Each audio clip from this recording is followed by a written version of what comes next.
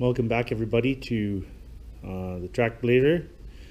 We're at video 12 and this is the final track assembly for the passenger side.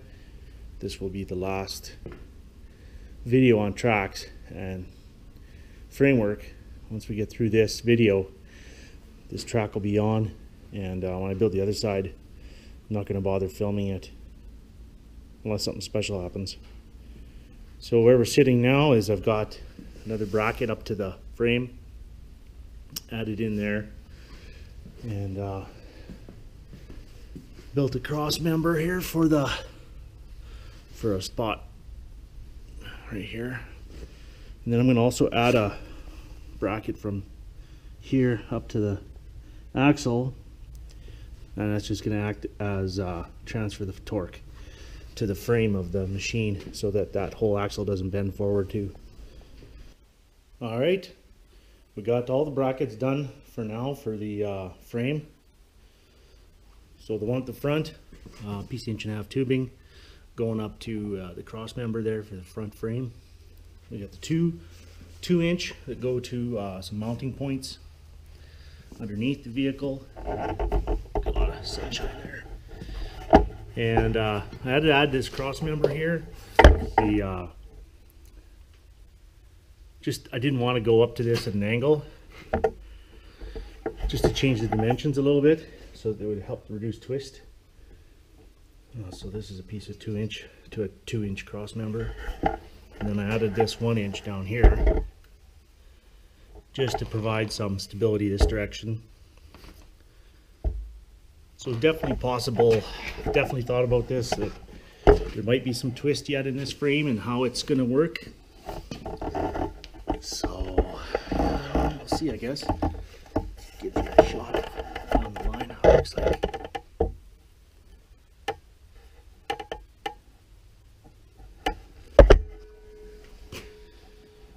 So I'm going to jack it up the vehicle and get this side up higher. Once this side's up higher, I can fit the wheels back on and then put the track on, tighten up the lug. Once I get the track on, get the front wheel on, I'm going to put the battery in it and start it up and let it idle once I get the track fitted on. But I'll probably put the track on, size it, cut it, final assembly, and then start her up, let it idle, and put it in gear and see what happens. I'll probably, on the other side of the drive axle, I'll probably just do something to hold it still. Not sure yet what. Well, I got started to put the track on and realized I should probably video this. Obviously I'm going to be short. It's what I've got bolted up right now, but I will more soon.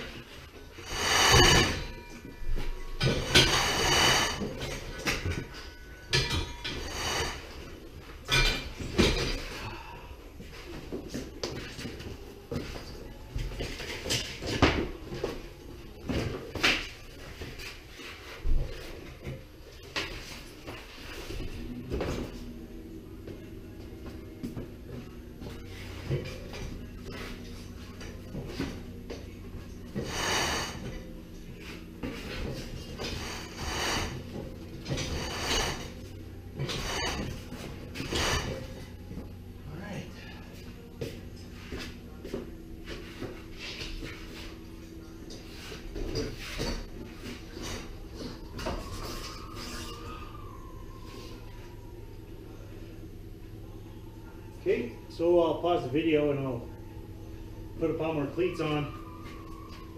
I'm going to set it up with, right now there's 3 holes. I'm going to set 5 for overlap, and then that's the amount you can stretch the track. If it's too short, you can always lengthen it. So it's getting close. I'm going to go and pause the video and put some more cleats in here. Alright, I got it running. I'm going to give it a boost. I got my camper battery in there. I haven't tried putting it in gear yet. Well, we'll see what happens. Let's put it in gear. Pray that I don't push this through the, knocking off the stand.